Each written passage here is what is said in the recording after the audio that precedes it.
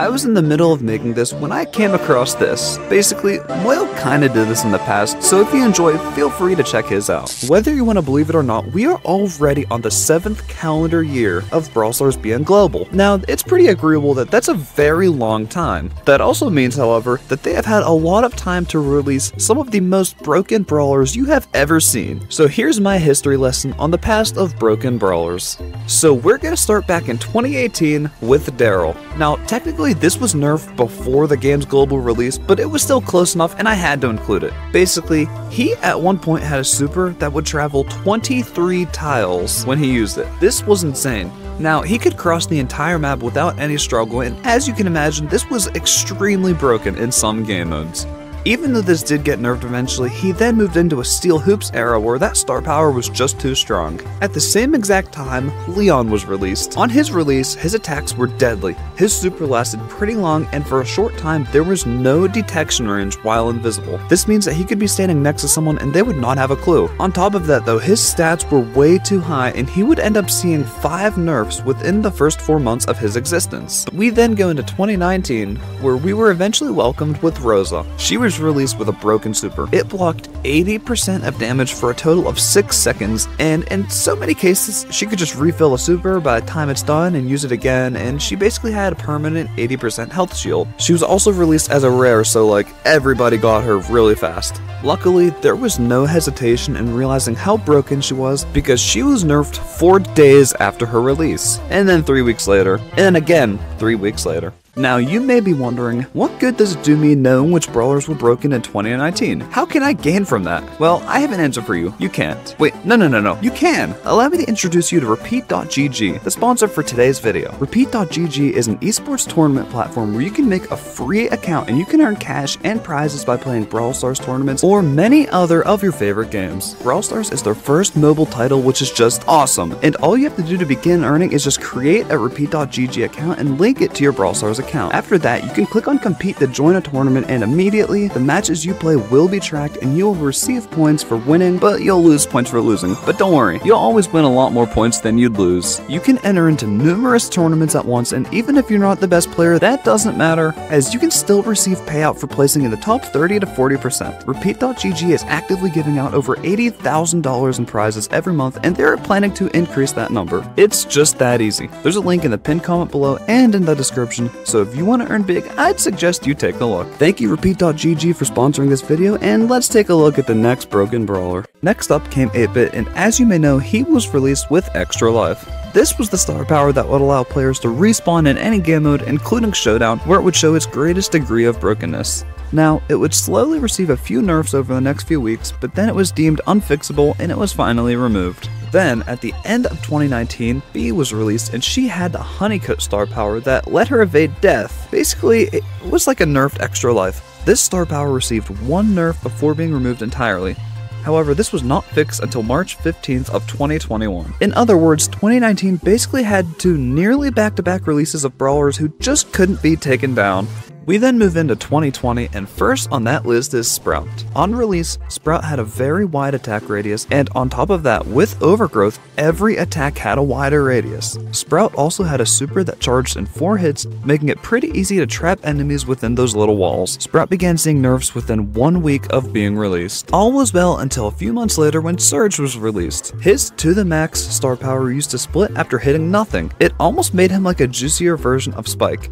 This took 2 months to nerf, but in that time, he was a very powerful unit. We then fast forward to October of 2020 when Amber was released. Amber in her beginning days was a damage dealing machine. She was able to fill up her supers significantly fast, burn enemies, refill her super, and she even ran pretty fast. But like everyone else, she got hit with quite a few game-changing nerfs. We then move on to 2021, and the first broken brawler of that year would be the one and only Colonel Ruffs. I'm honestly honored to say that Ruffs actually served a brief role as a broken brawler. When Colonel Ruffs was first released, his unload speed was fast. This meant that he, a brawler who's meant to keep his distance, was actually very efficient at close encounters as long as he didn't need to reload. Ruffs got to stay in the state for over 2 whole months before he finally got a nerf. And on March 15th of 2021, Still was released. His super had knockback on release, and you've probably heard me say that before, but let me remind you, it was a bad time to be a Frank main. This knockback mayhem was rightfully removed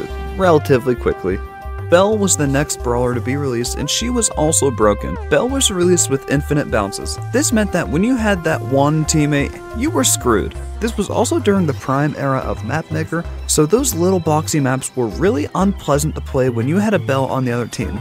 Belle remained in this powerful state for 2 months before being nerfed. In the June 2021 update, El Primo as well as 3 other brawlers received a trait where they could fill their supers by taking damage. At the same time, El Primo could also fill his super by only landing 9 attacks. As you can imagine, this made El Primo insanely strong, especially in Showdown. In the end, his trait was nerfed after 1 day, and a bit later, his supercharge from attacking was drastically reduced, which led to a pretty quick solution to his problems. In September of 2021, Meg was released. Meg started off not as broken as the other brawlers, but still broken enough to be featured on here, I guess. Basically, at the start, her mecha was fair and balanced, but the problem laid in the fact that she could lose her super, immediately fill it, and then use it again. She used to take 6 shots to fill a super, which was actually doable if she had full ammo. Luckily, she saw a quick nerf to her ammo after losing her mecha. She would remain balanced until she became Meg 2.0 when her star powers capabilities took off and she simultaneously became the teaming queen in Showdowns. When Lola was released, her damage was just a bit too high, but the actual brokenness came into play when she used her super.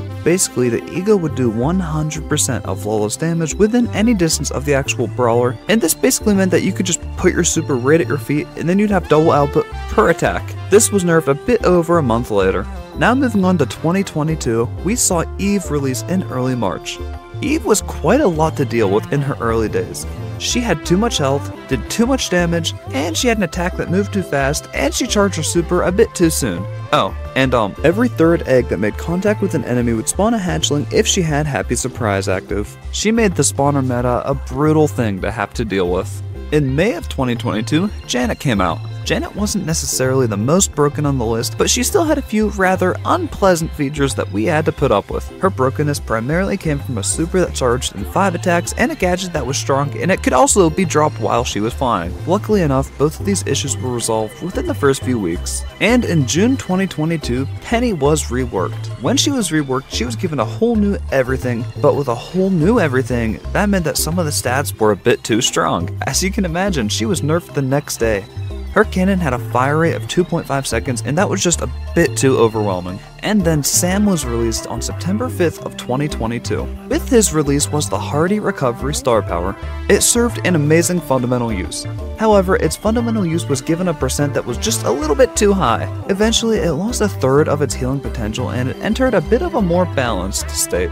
In November of 2022, Buster was released. And, well, Buster was basically 2022's Rosa. He joined Brawl Stars with pretty much all of his stats being too strong. In fact, his stats were so good that he saw a total of 10 nerfs within his first 2 months of being released. Then in December of 2022, 2 broken brawlers were released on the same day, Chester and Gray. As for Chester, his stun super was very powerful and it made such a broken impact that it received 4 nerfs all at once 3 weeks after Chester's release. At the same time, his regular attack was also way too strong. When he was released, Chester could one-shot 20 different brawlers, so it was important for them to take action swiftly. Gray, on the other hand, took 2 additional weeks for his full brokenness to be unleashed when the Grand Piano gadget became available. His Grand Piano gadget looked marvelous as it would fall and create a massive divot in the map. The only problem was this thing was too strong. It covered an insane amount of area. At the same time though, Gray's super teleported all friendly brawlers instantly.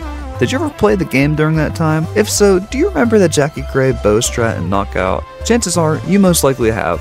And now, in 2023, the first broken brawler to be released would be RT in March.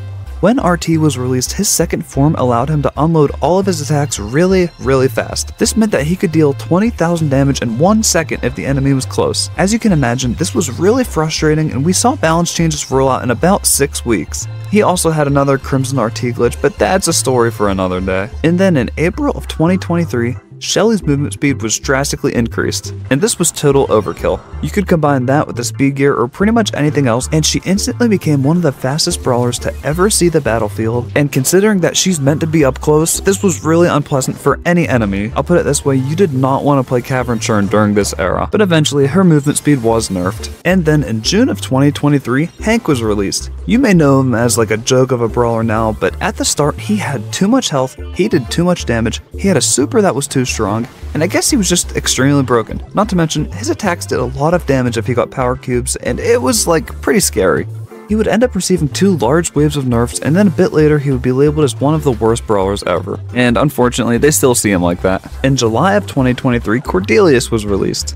At the beginning, Cordelius could do anything while in his Shadow Realm. That meant he could charge his super, use his super again, and hit them with that one mushroom gadget, which by the way lasted even longer than it does now. But luckily, balance changes fixed this madness real fast. And then we fast forward all the way to November of 2023 when Charlie was released. On release, her super was strong, her attack was way too fast, and her spiders were pretty dang tanky. Even now, she has that one duos thing where they can survive forever in the storm, but it doesn't seem like anyone's willing to fix that at the given moment. And in December of 2023, Fang was given a hypercharge. This ability lasted 6 days before it got a nerf, but before that, it literally allowed Fang players to blindly spam supers and wipe out the entire enemy team, even in 5v5s, and it was brutal. The community hated this, and it became one of the most well-known no-skill moments of all time. On December 28th of 2023, Kit was released in early access. On release, he could use infinite supers if he had enough power cubes. He was invincible if he latched on an enemy who already couldn't do anything, and this literally created a situation where all a Kit had to do was get a few power cubes in Showdown for a pretty much guaranteed win. This absolutely ruled the meta for a course of a week or two, and there was absolutely no stopping it until Kit finally received some very well-deserved nerfs. And finally, in 2024, there has been one brawler released so far, and well, it's unfathomable. Play nice, everyone!